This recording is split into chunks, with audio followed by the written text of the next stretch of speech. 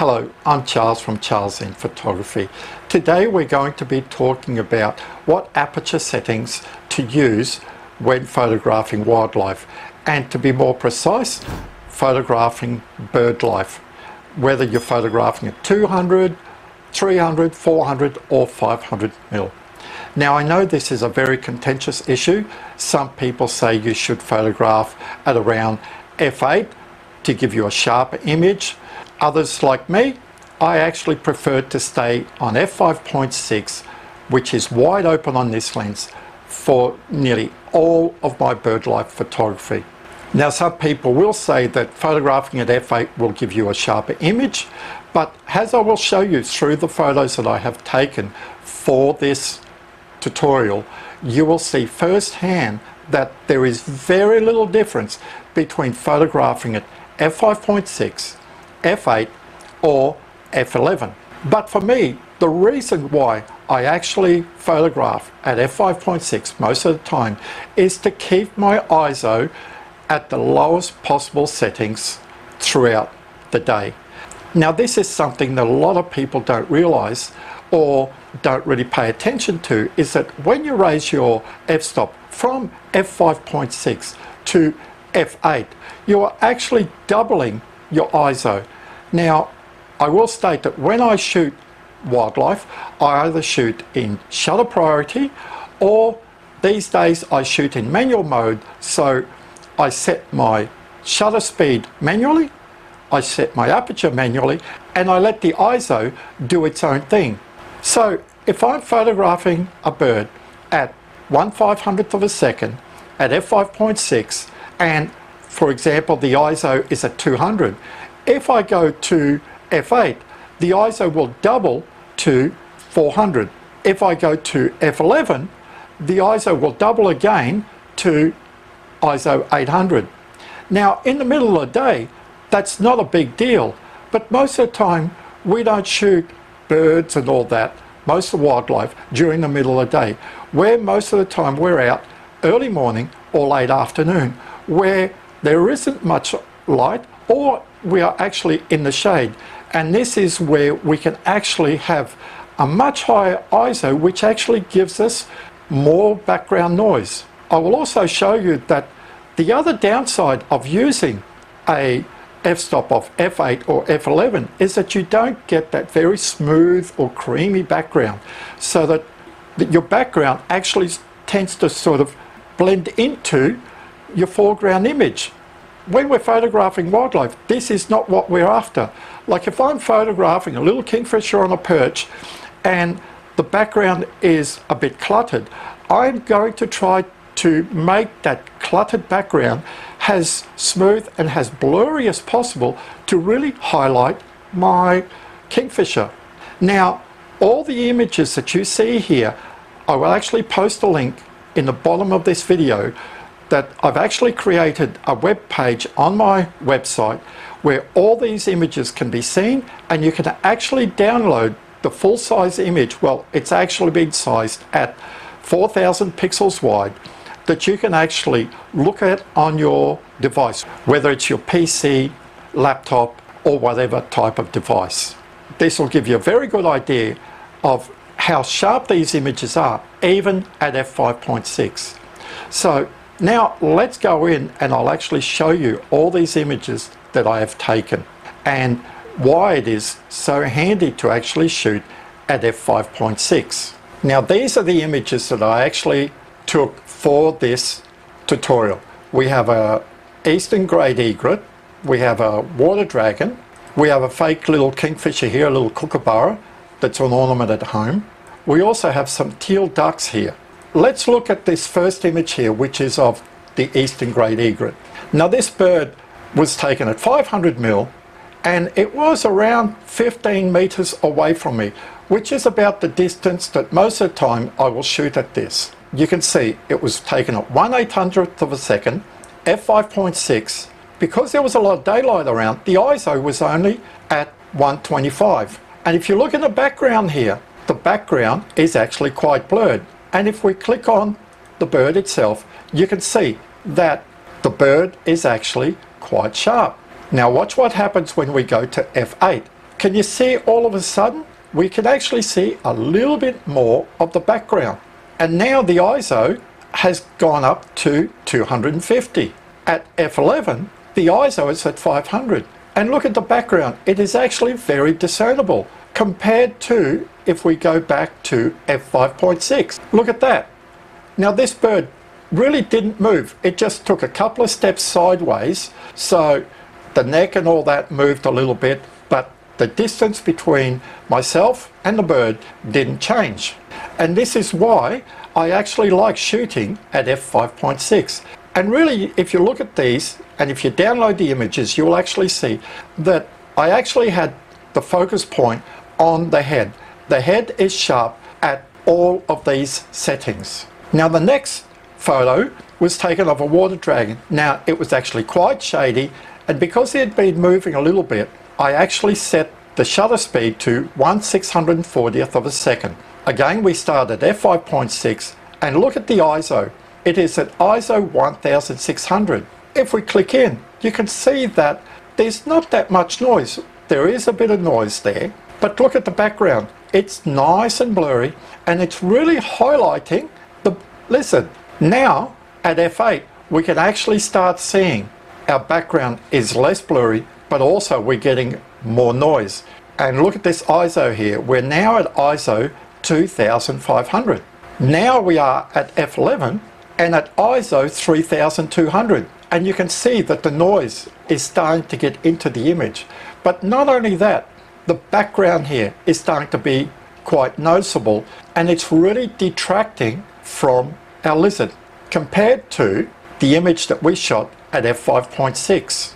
And this is why I tell people that you should really be using the lowest f-stop possible, so you can have a separation between your subject and your background. Because if you don't have that separation, your subject will actually tend to blend into the background, and that's not what we're after. You have to think like wildlife photography is like portrait photography. You have a model, in this case it is a water dragon, you have your background, and you're actually trying to blur your background so that your model stands out. So our next image, this is a little ornament that I have at home, and I took this to really show you the difference between using f5.6, f8 and f11. This little ornament was around 12 meters away from me. The background is another 5 to 6 meters away. Now you can see at f5.6 we have a very nice blurred background. So you can just imagine a little kingfisher sitting on a perch, and there's trees a little bit further away. Even though this looks a little bit cluttered, because it's so blurry, our little kingfisher here actually stands out quite well. Now this was taken quite late in the afternoon at around 4:30 at my place. So we're at f5.6 and we have an ISO of 500. This is a close-up image, so I've actually zoomed in 300% in this. And you can see the image is very sharp. So some people will say, well, I shoot at f8 because I have a sharper image.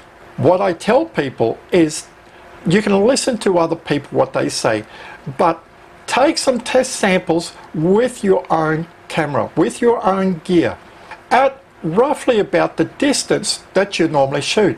I normally shoot birds anywhere from about 10 to 20 meters. So this is where I'd actually set up test subjects to actually see at f5.6, f8 and f11. And I found that with my gear, whether I was using my Nikon D7500 or the D500 that I've just bought now, this lens is very sharp, even wide open at f5.6. So this is the aperture that I use for most of my images. Now the next image was taken at f8, and you can see the ISO has jumped to 1000, but look at our background. It's starting to be discernible. There's really no difference between 5.6 and f8. Now at f11, look at our ISO. It is at 2000. I could easily cope with ISO 2000. Now look at our background. It's actually looking very cluttered.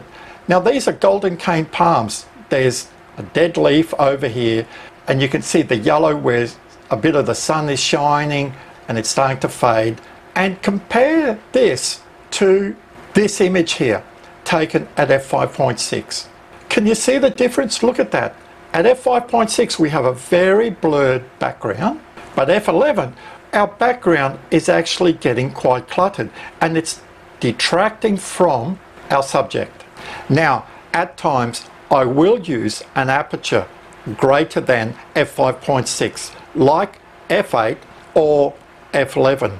The reason I will do that is because there might be a few birds together and I want to try to get all of these birds in relative focus. Now only one will be in very sharp focus, which is the bird that I have locked focus on, but the others that are most of the time will be just behind it will be very discernible compared to an image that I would have taken at f5.6. Now this image of some grey teals highlights this, why sometimes you should increase your aperture, but only when you're trying to get images like this, not just your day-to-day bird photos. So there were some grey teals. There was 4 of them around on the morning that I took these test shots. At f5.6 the ISO was 200 and these ducks were around 15 odd meters from me. You can see I locked in focus on the first duck here, and by the time we're looking at the 4th duck, which is only about 60 to maybe 70 centimeters behind the first duck, you can see that it's actually quite blurred. Now the next image taken at f8, ISO is 400, and now we can actually start seeing that our background ducks here are slightly more discernible. When we get to f11, can you see that even the 3rd duck here is actually quite clear? It's not as sharp as our first duck here, but it is very noticeable. But our background here is much less blurred compared to this image. But for an image like this, when I'm actually trying to highlight and show, well, I saw a small group of grey teals at Lake Eden, using f11 would be warranted. Now I would only attempt images like this when there is a lot of daylight around. I wouldn't be trying this first thing in the morning or very late in the afternoon when there is less light about, because my ISO would most likely be through the roof, like 3200 or ISO 4000, and the image would actually be quite grainy. Now as you could see by the images that I just showed, this lens, the Nikon 200 to 500mm f5.6, is very sharp, wide open at f5.6. It's just as sharp at f5.6 than f8. Now this is my gear. Now if you have the same lens and it's not sharp at f5.6, then maybe you need to fine-tune the lens. But this video is not about fine-tuning the lens or anything like this. This is just a field test that I have done with my lens to show people how good this lens is at f5.6 compared to f8 and f11, and the side effects of using a aperture of f8 and f11 on your wildlife photography. Because I firmly believe that when we're out photographing wildlife, when I'm talking about wildlife, I'm only talking about bird life and all that. The goal still is that you want to separate your subject from your background.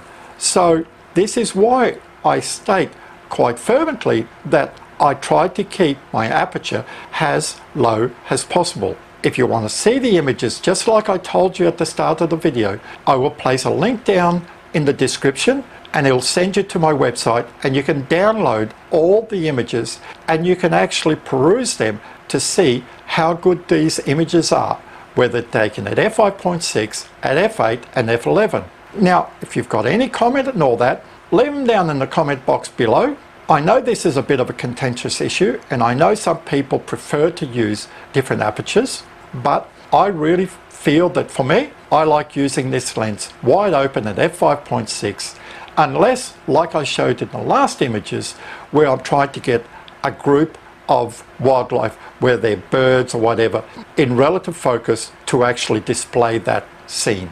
Thank you for watching the video. This is Charles for Charles in Photography. Bye for now.